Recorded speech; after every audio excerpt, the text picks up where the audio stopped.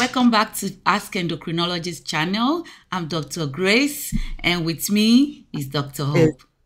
Hello, welcome. Yes, so today we'll be talking about goiter. Goiter, I know many of you must have seen or heard or see someone who has goiter. And what exactly is this disease? It is an enlargement of your thyroid gland, which is the small butterfly shaped gland that is located in the lower part of our neck.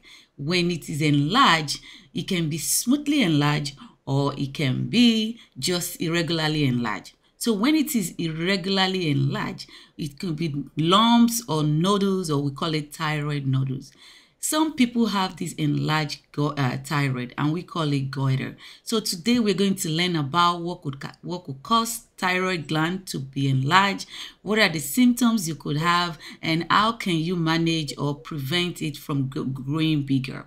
So we know, right, that if you have enlarged thyroid rather, which is goiter, it can you may not have the symptoms. You may not even know that you have an enlarged goiter until you go for an exam or they do a CAT scan or an imaging test and they find out that there's something in your thyroid. And some may have symptoms like overactive thyroid when you are very sweaty, you're weak, you're tired, you're losing weight, and you just have these symptoms of hyperthyroidism, which we have discussed in the last video. And some can have underactive thyroid, and that is when you are very tired and slow, constipation, dry skin, and you're gaining weight. You are not able to tolerate cold at all. And some may not even have any of these symptoms, and their symptoms may just be compression or obstructive symptoms where you have difficulty breathing, difficulty swallowing around your neck area, or you having change of voice. So when you notice any of these symptoms, you should get it checked up. So Dr. Hope is going to help us today to talk about what are the things that could cause this thyroid gland to be enlarged and how do we manage it. So Dr. Hope, the floor is yours. Thank you. Okay, so Grace, thank you for really telling us what a thyroid goiter is. As you said, it is an enlarged thyroid gland.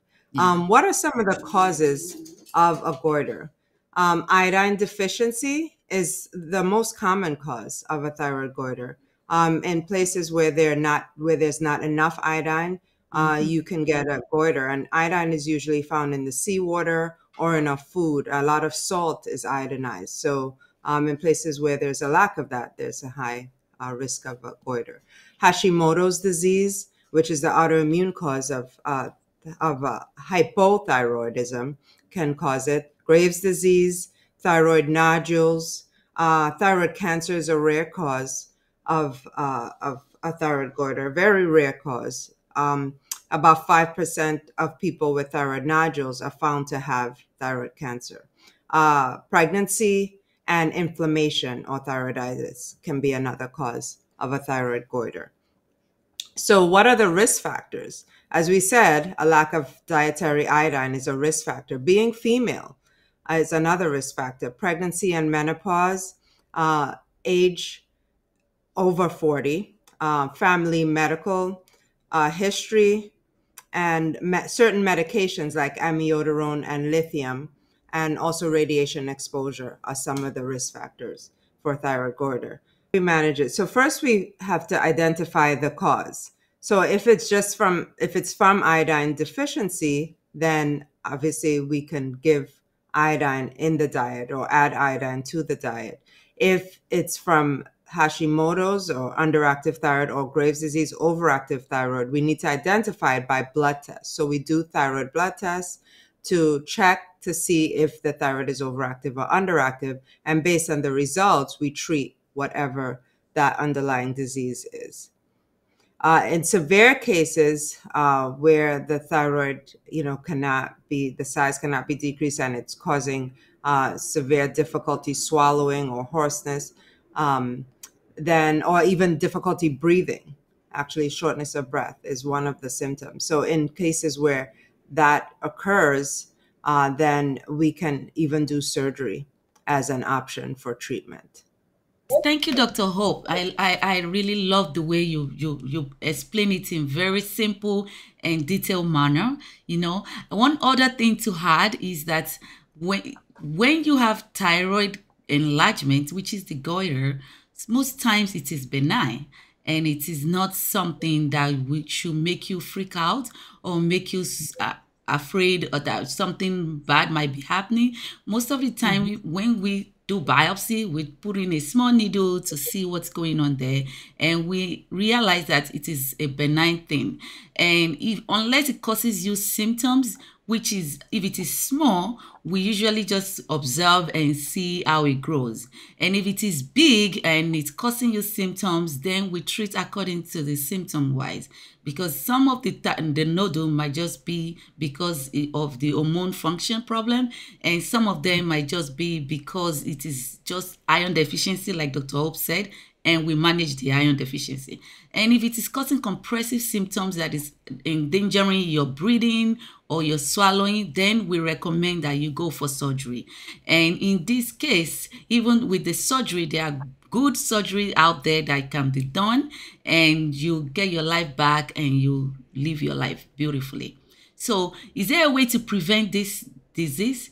People say it's you can't prevent it, it just happen. Why some people have some line of thought that, oh, if it is iron deficiency, then you can prevent it. So what do you think about that, Dr. Hope?